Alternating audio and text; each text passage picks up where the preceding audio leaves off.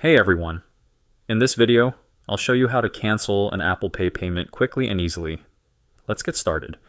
First, open the Messages app and go to the conversation where you made the payment. Find the Apple Pay payment in the thread and tap on it. Now you'll see an option to cancel the payment. Tap on Cancel Payment. Once you go back to the Messages thread, you'll notice that the payment status has now changed to Canceled. If you've deleted the message or can't find it, don't worry. Open the Settings app, scroll down, and tap on Wallet and Apple Pay. Now select the card you used to make the payment. At the top, tap on the Transactions tab right above the Notifications section. You'll see a list of your latest transactions. Find the payment you want to cancel and tap on it. Finally, tap Cancel Payment, and that's it. Your payment has now been successfully canceled.